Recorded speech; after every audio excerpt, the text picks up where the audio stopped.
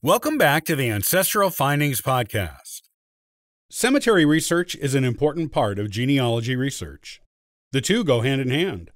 In this episode, I'll talk how to get started with it and what it can help you discover about your ancestors.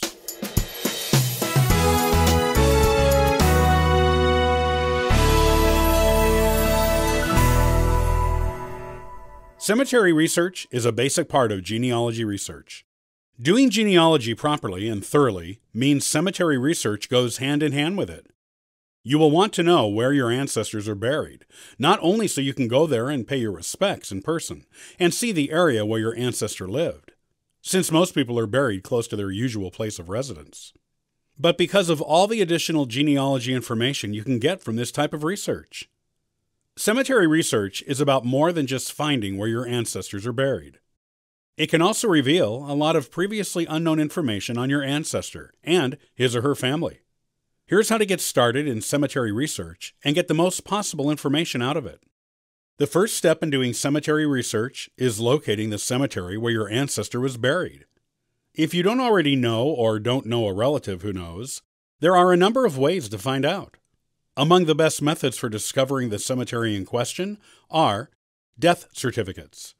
Most death certificates include the name of the cemetery in which the person was buried, if the person was, in fact, buried. There are exceptions, such as cremation or burial at sea, or if there was no body recovered to bury. This information is usually located at the very bottom of a death certificate, where it states what was done with the body, aka disposal. If the person was buried, the name of the cemetery is usually recorded near the disposal section.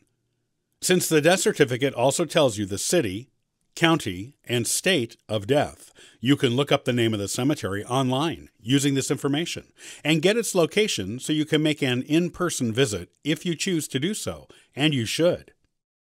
Obituaries. If you don't have a copy of the death certificate or don't know how to get one, obituaries often tell you where a person was buried.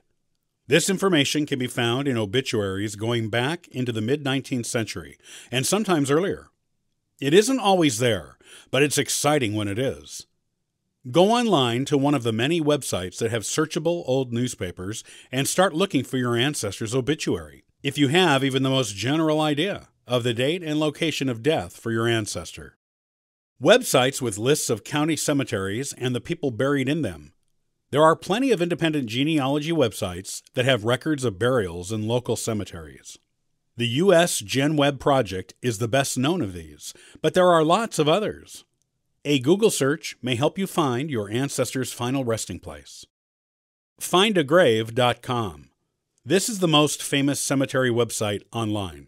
It has over 100 million burials listed across the United States and the world. Some of them even include photos and obituaries. This website is updated and maintained by volunteers who upload new burial information as a courtesy to others. Go there and use the search feature to find your ancestor. If he or she is not on the site, you can contact a volunteer who researches cemeteries in the area where your ancestor lived and request that they do a lookup for you and post it on the site. If you've found the cemetery but discover the grave is not marked, that can be disappointing. You want a photo of a headstone for your family history records. At the very least, you want to know where the grave is located, so you can pay your respects and maybe put a marker up there yourself, if you feel strongly about it. Lots of genealogists do this. If the grave isn't marked, all is not lost. You can still potentially discover the location of the grave. The easiest way is if the cemetery has an office. Not all of them do, but if the one you're exploring does, you can go to the office and request a map of burials. The office will have information on all burials there and where they are located, even the unmarked ones. If there is no office, try going to the city hall. Ask around for the department that oversees the cemeteries. It is different in each city and town. Once you've found the appropriate department, ask if they have a map of burials in the cemetery. Many of them do. Other potential sources of finding the exact site of an unmarked burial include local historical societies and historians, and books of burials in a certain cemetery. If you can't find any information, such as for a very ancient cemetery, you can often make a good guess as to where an unmarked ancestor is buried based on the headstones of other family members who are buried there. There is a good chance your ancestor is buried near them. In very old cemeteries, you can often even see the outline of unmarked graves, because the coffins under the ground disintegrate over the years, wooden ones especially, and cause the ground above to fall in over them, creating depressions in the ground that indicate the spot of a burial. There's a good chance that depression in the ground is where your ancestor is buried, especially if it is near that ancestor's relatives. Knowing the final resting place of an ancestor puts a concluding page to their life in your family history.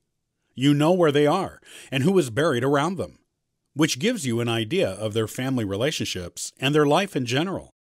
If they are buried in the town in which they lived and you visit that place, you can get an idea of how they lived and what life was like for them. You'll also be in a place where you can access local historical records to find out things about them you may never have otherwise known. Start researching the cemetery records of your ancestors today. You'll be surprised how rewarding it is and how much new information you discover as you go.